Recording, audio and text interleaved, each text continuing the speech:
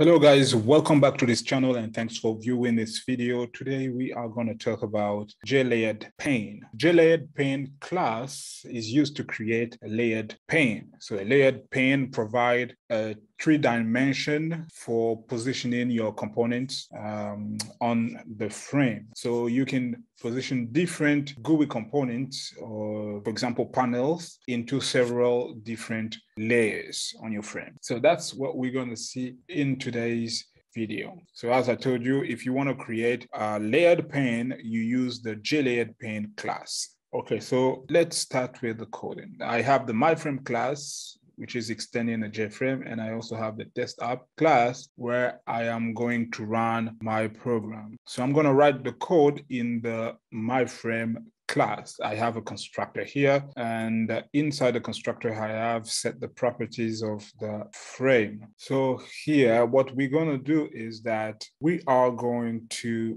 declare a JLayeredPane instance. So I'll say JLayeredPane. I'm going to call it LayeredPane.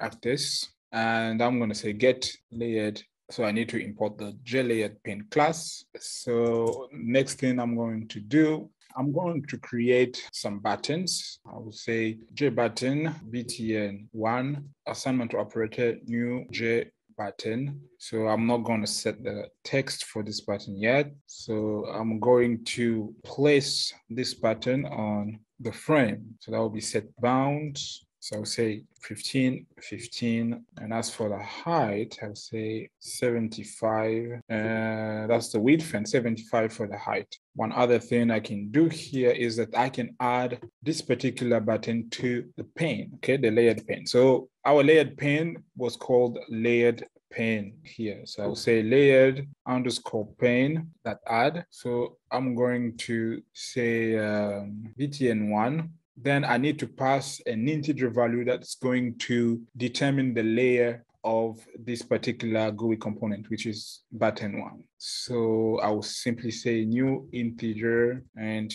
1. So now let me run. So as you can see, the button is showing on the frame. So note here is that we are saying JLayeredPane, LayeredPane, get LayeredPane.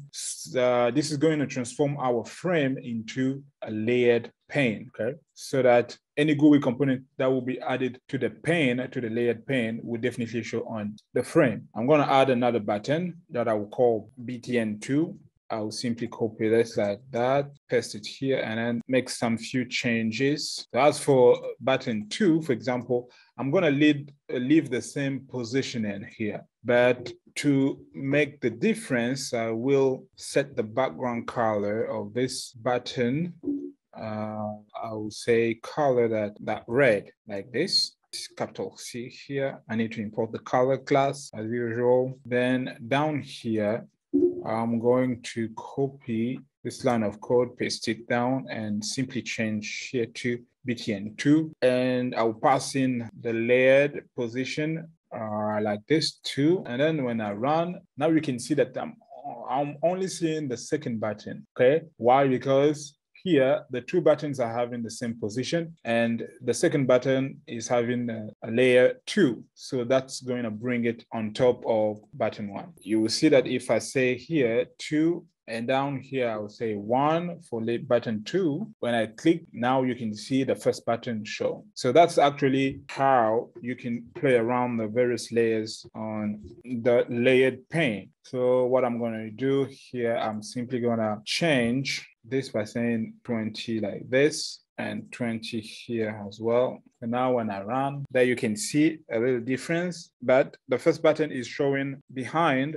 the second button. You know what I can do is to increase the width and height for these buttons. So I'll also increase this. Now when I run, yeah, so you can see I'm having the various buttons showing. So let me copy this. I'll add a third button and a fourth one like this. So btn3, 3 here, 3 like this as well. So I'll say 85 here.